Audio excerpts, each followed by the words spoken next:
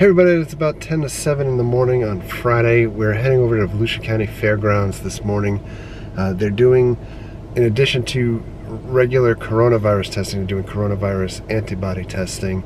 And for those that don't know the difference, coronavirus testing is for folks that potentially have coronavirus now. Antibody testing is for those to see if you have the antibodies, meaning you've already had coronavirus. You may be asymptomatic in the past, not exhibited any attributes of having coronavirus to date, but having antibodies is widely assumed but not confirmed that if you possess the antibody, you may or you've had coronavirus, you may not be able to have it again, although there have been many cases that have been exhibited across the world at this point where that's been proven to possibly be untrue, that you could potentially have coronavirus more than once. But that said, it's believed that getting the virus more than one time is less probable.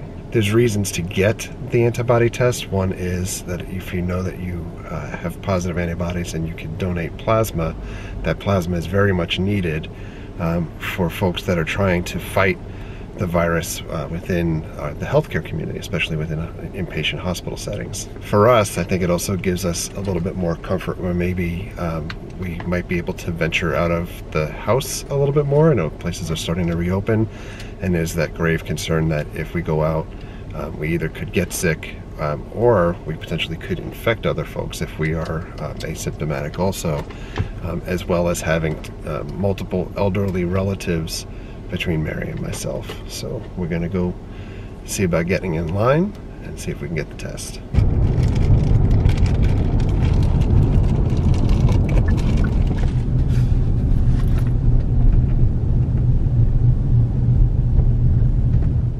So it's 10 after 7. The testing facility is open at 8:30. There's 3 cars in line in front of us already in the general area for antibody testing. First responders do get priority, so they get a separate entrance to get in, and there's nobody waiting for first responders, at least at this point.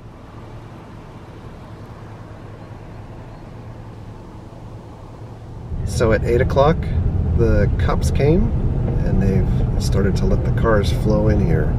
So there's 4 cars in front of us at the time that we got here, and now that we've made a turn, you can see all the cars that came after us.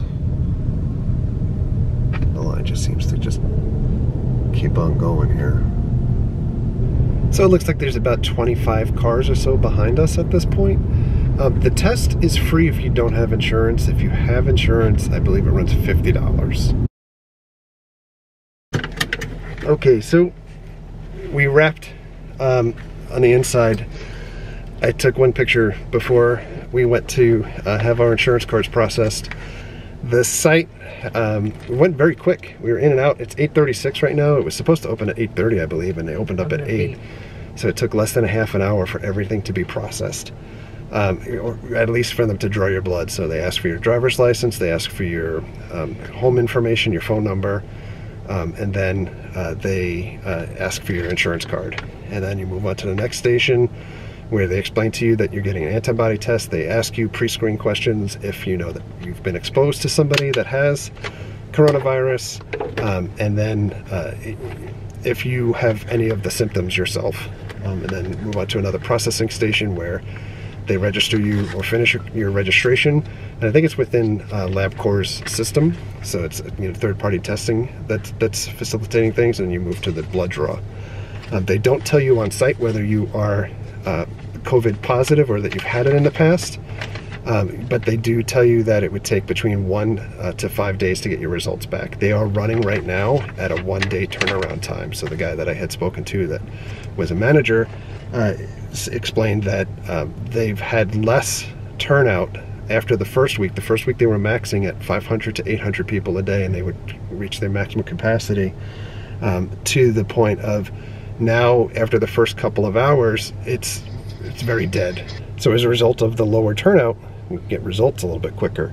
So hopefully we'll know. And they do give you the jargon or speech of, if you test positive for antibodies, you are likely to be immune from coronavirus. At least that is the speech that they give you now, although I don't think that that's a proven fact in the medical community at this point. We'll know shortly, hopefully in a day or so, what the results are. Hey, well, it's a couple of days later, and by a couple I mean it's actually Monday afternoon at this point, but wanted to tie back to getting results. Mary got her results on Saturday. I got mine today, and I'll explain the difference in timing there. Where we had gone to, they send the antibody tests off to your lab of preference. So in America, at least, the labs that we primarily would use would be LabCorp or Quest Diagnostics. They asked Mary where did she want to send her results to, or have her test processed by, and she selected LabCorp. I wasn't given a choice, so I ended up registering for both LabCorp and Quest to see, just in case either site would notify me when results came in through, and my results ended up coming in today. I was assigned to Quest Labs, so obviously LabCorp turning around test results a little bit quicker than Quest Diagnostics. And it's kind of interesting because over the weekend there was an incident with one of our local hospitals that, or the big hospital in Florida, doing regular COVID tests, not the antibody tests, and their third-party lab not turning results back quick enough, and such as a result, the regular COVID tests timed out for effectiveness, so the reliability of the results was not there for some of their results. But in any event, for Mary and myself, the results were both negative, so that means that neither of us have the antibody for COVID. It means that we were not asymptomatic, we didn't carry it around, we wouldn't have infected anybody unknowingly during that time. And it also means that we're still at great risk. Like I talked about at the beginning of the video when we went through that the antibody test, they kind of explained at that point that if you have the antibody, you're likely to be immune from COVID. And something came out today which kind of coincided with stuff that I had posted on social media probably about 2 months ago, where we started to see other countries where folks had contracted COVID and then in turn contracted it again after they got better. And the thought at that time was, like, you know, some of the results may have been dismissible because it was cases that were found in Korea or some other countries overseas. But in the news this morning, the ship, the naval ship in America, U.S. Navy, I believe it's the USS Theodore Roosevelt, that was in question probably about a month or so ago in the news, at least headlines in the States here, around the fact that the captain had acknowledged that, or the commanding officer had acknowledged that they had multiple people on the ship and they were heading towards a disaster with as many folks or sailors that were contracting COVID at the time, and he needed help, and he was since replaced of his command of the ship. In any event, 13 of the sailors that had contracted COVID in the past, previously, when the ship went through their infection period, got better, and now they've recontracted COVID again. So it kind of puts the theory of immunity, if you have that antibody, at question at this point. I'm not saying that it's totally irrelevant, but it is very questionable as to, you know, if you've already had COVID, if you would have it multiple times, which is something that is, I think, of big concern, especially to me when you're looking at things objectively in the news. As the states reopen, and in Florida things did reopen more today, so as of Friday, our Governor DeSantis extended the percentage of people that can go to restaurants or stores as well. So restaurants, it's at 50% capacity at this point. Stores are 50% capacity also. Gyms opened up this morning as well, and I see like there's other places that have opened up, like Top Golf and Madame Tussauds and some Sea Life and stuff like that have opened up as well, so you can see more and more attractions opening up. Concern is that in Florida, the case count over the last couple of days, seemingly increasing a little bit over the weekend and through yesterday. So we'll obviously be watching that a lot.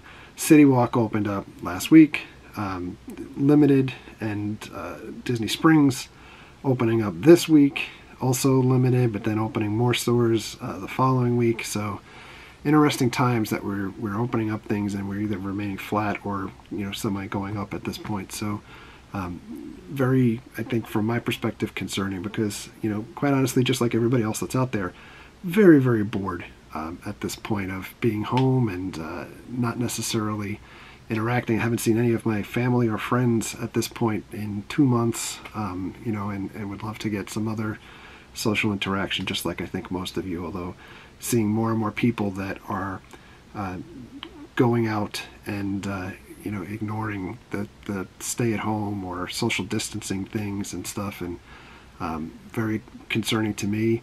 I know there's a whole debate out there about masks and no masks, and to me, and this is only my opinion, so you guys can be angry or not, I don't see any reason why I wouldn't want to wear a mask as a citizen, or the right thing to do.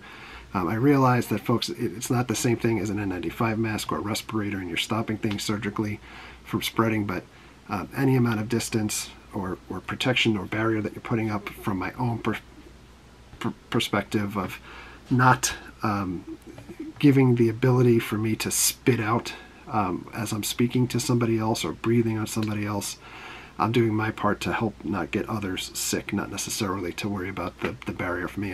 But I would hope that other folks would have the same respect for me as I do for them in trying not to get them sick. But it definitely does not seem that way. So Disney reopening Disney Springs, as well as Universal City Walk opening and requiring masks, and there's a ton of people out there saying they can't do the masks in the heat, and they're ineffective, and the Surgeon General says they're ineffective, and there's different timelines of when things were said from the Surgeon General back from February that are being quoted when they've updated their stance on things now. But we've really progressed to everything becoming a political issue, especially in this country, and it's very disheartening that safety or well-being of individuals is looked at as a political argument. If you want to wear a mask, then you're an idiot, or there is a case even today on Inside the Magic. I looked at their Facebook feed, and folks were calling Disney Nazis for asking people to wear masks, and I'm not quite sure that they understand what a Nazi actually is, that they would bring it to the point of saying that a private company is requesting that you look out for the safety of others. So I'm not sure where we've gone as a society that we've reached to that level, but in any event, our tests are negative. If you guys are interested in doing the test, I would recommend it, especially if you're looking to go out and you are scared. I think there's a lot of people that are scared of going out and potentially getting sick. At least maybe your chances are lowered by getting the antibody test.